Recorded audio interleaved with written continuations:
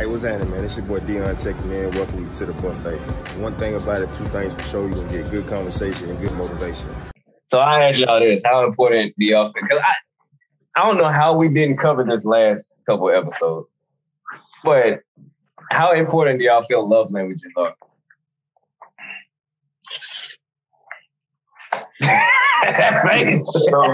So I think I might be able to speak on this one. I might have some viewpoints on this one.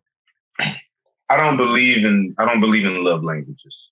Here we go. I think a lot of ooh, I hope I don't upset nobody with what I'm about to say, but I think a lot of things like love languages or have y'all ever heard of angel numbers? Like 333 and whatever. Like it's angel numbers, love languages. I don't believe in zodiac signs. I don't believe none of that stuff. Like that junk is baloney to me. Like I don't believe that nobody's personality is secluded to this zodiac sign or how somebody receives love is secluded to this category of love languages. I don't believe none of that. Like, dog, you can be loved however. I mean, there might be a way that you want to be loved, but like you probably want somebody up under you all the time, and that's that category of love language. But like you can receive love in all the different forms and fashions. And as long as you know that, you know what I'm saying, it's love and you receive that. Like you don't like I just don't believe it. I think it's just something that somebody made up so that when they get into a relationship, they can have something a certain way a majority of the time. You know, like that's kind of how I look at it, you know, but that's just me. I could be 1,000% wrong. Love languages and all that other stuff could be, you know, 1,000% real and true and, you know, all of that. But that's how I look at it. I don't believe in none of that stuff. You know, for somebody who doesn't believe in zodiac signs, you act just like a Gemini person. Like you are the epitome. I'm not even gonna say epitome. You are the epitome. You are the epitome of a Gemini, bro. I can't stand that because I feel like everybody exudes every characteristic of every zodiac sign. Now, which one you exude more? It may be a coincidence that I'm more like a Gemini than any of the other zodiac signs. You feel me? Like I'm not about to sit here and call them off because again, since I don't believe in them, I don't study them. But like I remember one day I sat down and I read a horoscope. This is back when newspapers was still a thing. But I was sitting there reading the horoscope and I was looking at all these zodiac signs and I'm reading the description. Like today, the Aries are going to yada, yada, yada. And I'm like, damn, that's me. And then I went down and today the Virgos are going to blah, blah, blah. I'm like, dude, I be feeling like that too. And then I went down to the next one and the next one. And I'm like, yo, all of these jokes is about me. What are you talking about? I'm not just a Gemini. I got 12 zodiacs. I just read myself in 12 different zodiac signs. That was the day I started not believing in them jumps. And to this day, like when people start talking about, oh yeah, I'm a Cancer and I this, that, and the third. Well, 5 minutes ago, you was happy as hell. And right now you sad as ain't that real Gemini-ish? You know what I'm saying? Like I swear, like them jumps intertwine. Like them things is not real. Some man back in the 1700s sat down and started taking people's birthdays and was like, oh, my girlfriend does this and she was born on this day. Let me write this down. That's the zodiac sign. My mom feels like this and she was born in January, so let me go ahead and write this down. This is what that zodiac sign is. I promise you gotta be. It didn't got to the point to where females started conversations off like, what's your sign? Like, bro, yeah. Man. I agree with you, bro.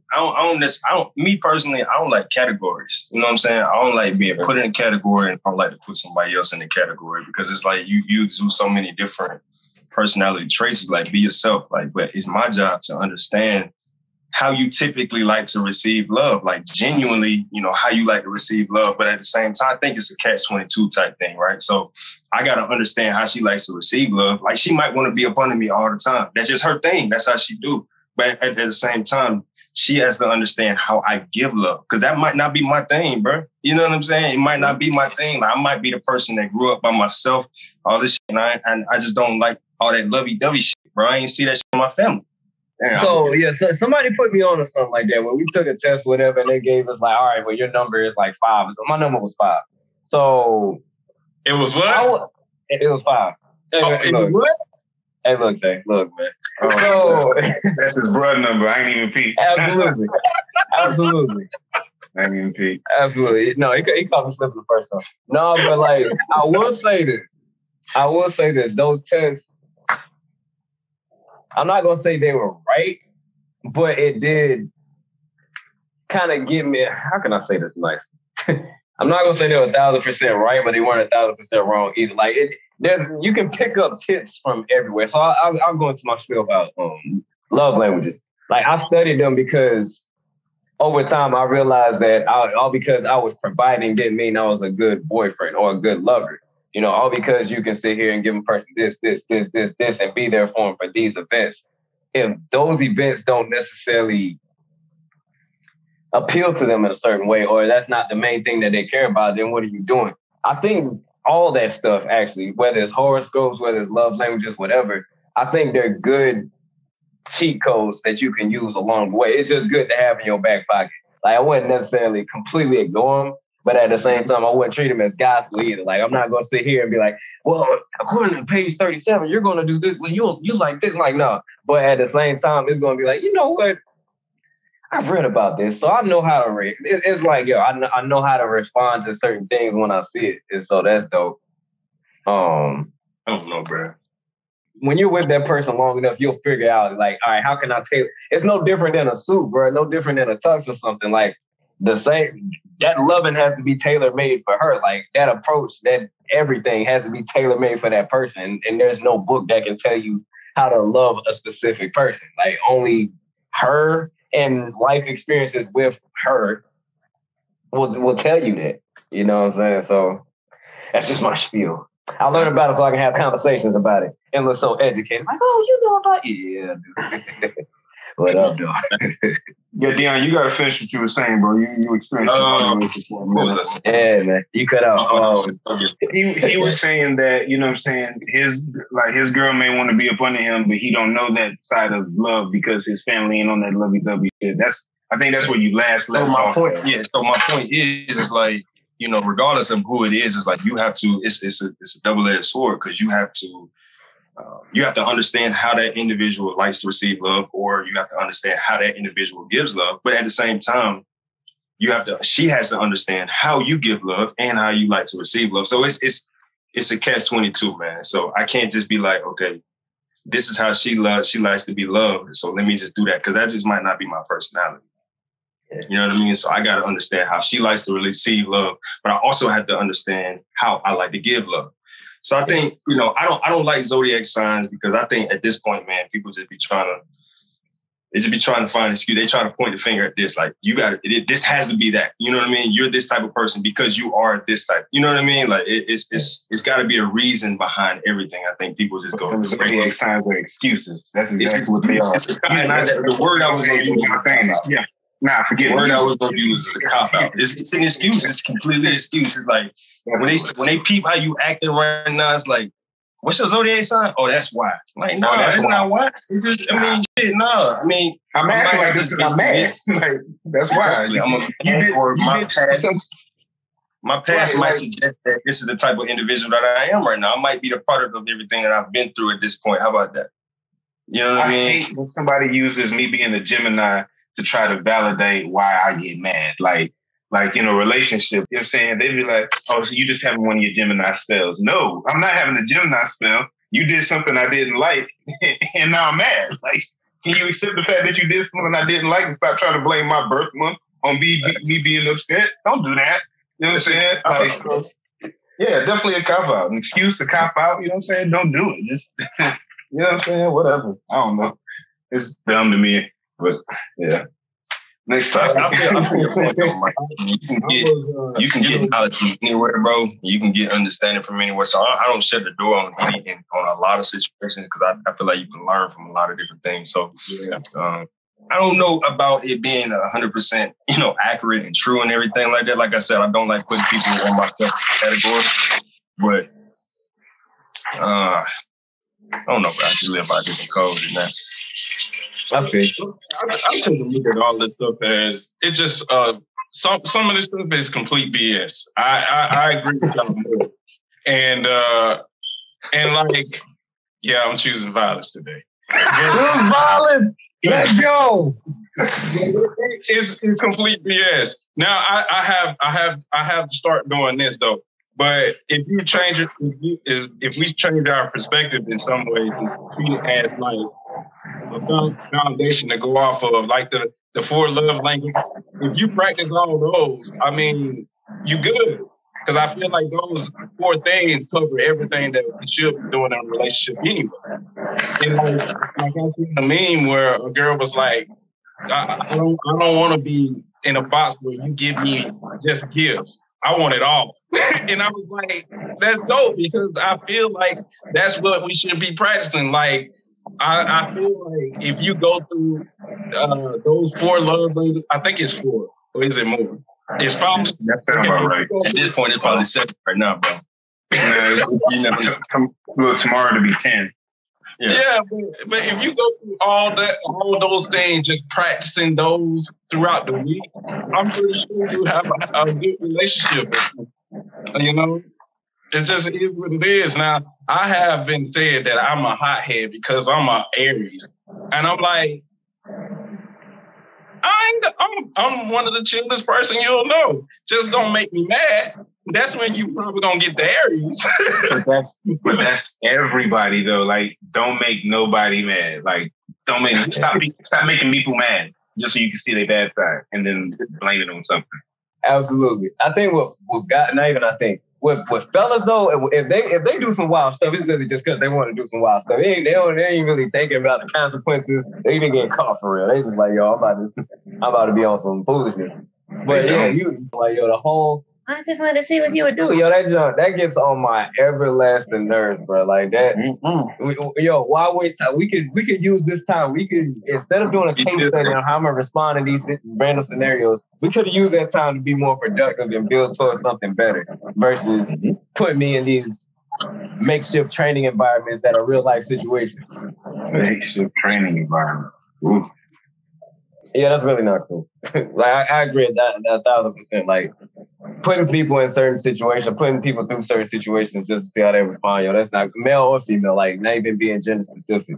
Like that's not a business. Because what's going to happen when a real life situation does pop off, and they sitting here thinking, all right, well this is just another case study. This is just another what if scenario, and they don't take it serious. Then what? You know, so. There's only so many times you can play that fool. Yeah, man. Yeah, I agree. I guess they just try to see who they're with. It's all about that security, that stability at the end of the day.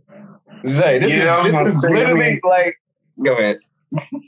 No, you go ahead, Mike. You got it, Bruh, so my dad said the wisest thing that never made sense to me when I was a kid. I used to always catch him watching Animal Planet. And I'm like, Dad, why are you watching Animal Planet? He was like, son, if you can understand how nature works, you'll understand how people work as well. I never understood that, Joe. That's good. So if you think about it, lions in the jungle especially. So in the jungle, these cats will fight to the death just to get a woman's attention or just to mate with a woman or whatever. So like it's some kind of thing in them that they have to see how far a man is willing to go for them, or they got to see how much they're going to prove their worth for her before she says, all right, you're the one that I choose to mate with. I'm going to have your kids and things of that nature. So taking my Animal Planet analogy, I think women do the same thing as well. They test to see how far a man's willing to go for them. Now, whether it's perfect, like whether it's intentional or not, like they'll go through different scenarios and see, like, all right, what does Raekwon do in this situation? What does Day Jarvis do in this situation? I think it all comes from where like we thinking of think love comes from. I don't even know if that's the correct way to say it, but that's I'm gonna try to roll with it to make sense. So I know I get on IG from time to time, and you know they got some thing now where all of the social medias are like pretty much integrated. You know what I'm saying? TikTok is in IG. You know what I'm saying? Facebook is in IG. All those things are like intertwined. So like I've been seeing a lot of like little TikTok fads on Instagram or whatnot, and like there's this one where like the audio is talking about like how far will you drive to like come see me or some junk. And I'm sitting there thinking like, damn, like why does that need to be a question? Like, why do you need to ask, why do I need to answer that question? Like, we already together, like, you know, you gotta test my love for you. So and that's from a woman's perspective, right? That TikTok challenge is like a woman's thing. Like, you don't see no man, you don't see no dude doing that TikTok challenge. But like, I sit here and think about like what I think about with a woman and how much she loves me.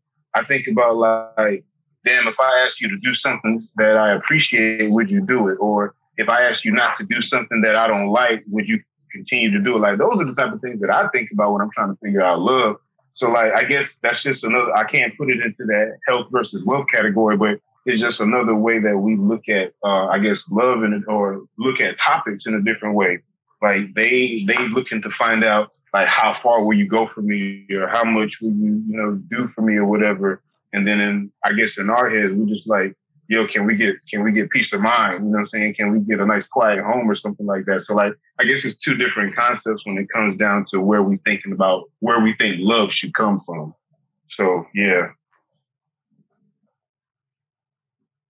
It's an interesting perspective, man. Mm.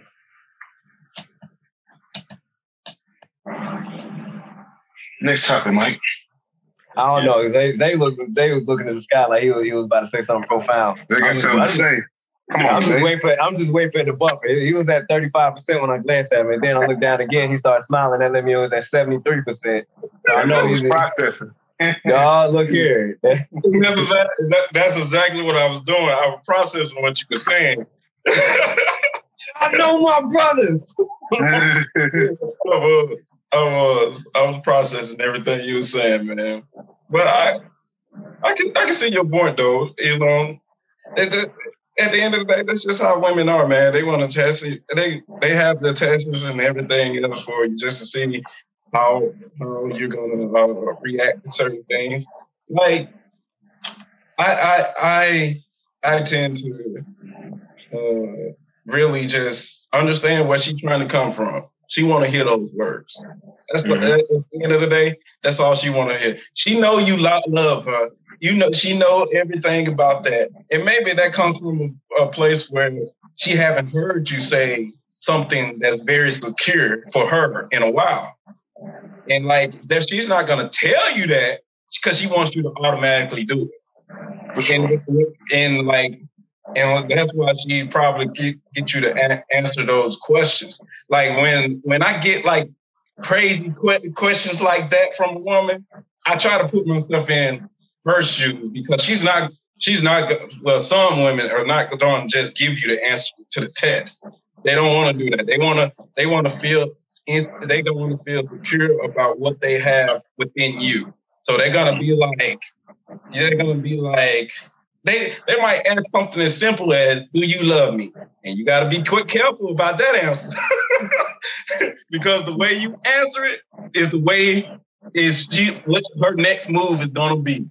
She might be like, hey, well, you going to cook your own food from now on. Or forget sweeping this floor. You sweep it. You know, the way you answer it or deliver it to her is going to be the way that her next move is going to be. And the delivery is an answer as well. Yeah. Yeah. So, I mean, some women just need to hear it, man. You got to just give it to her. Your face was squinted up, Dion, bro. Hey, you was thinking about something. I'm thinking, bro. I'm saying thinking because I think it's a mixed bag, right? I think that could be, there is some validity in everything you're saying right there. But at the same time, I think that, I don't know. I think from my perspective, I can't understand it, right? And I can't make sense of it. So the only thing I can do is continue to be true to myself and continue to do the things that I know is beneficial to our relationship, right? So you're absolutely right. And maybe she might need to hear those words. And maybe, you know what I'm saying, you have been a little bit distant to where now you need to, spend a little bit more time with her. But you never know what the root cause of this question is coming from. So the only thing you can do is put the relationship or put that at the forefront of your mind and make a decision, the best decision that you can based off of that information, right? Because she'll never tell me where this question is coming from. She'll never tell me that. But with that being said, I can't sit here and worry about where's it coming from or why are you thinking like this? Because then I end up getting upset. Like, bro, you really testing me? You really trying my love? You really trying this? So I can't even bring myself to go down that path. So the only thing I can do is what I can control, bro, is, you know what I'm saying, show you that extra love, show you that extra care. We just, like they say, bro, just kill you with kindness, man. You know what I'm saying? I think this is one of them situations. So, because you never know, bro. Because I could be doing everything right and you still come with these questions. You know what I mean? I'm not saying that all women do that, but at the end of the day, bro, I try to be true to myself in every situation, bro. Because I can't sit here and be like, okay, this is where this is coming from. So I think that this is going to happen. I think this is why she's doing that.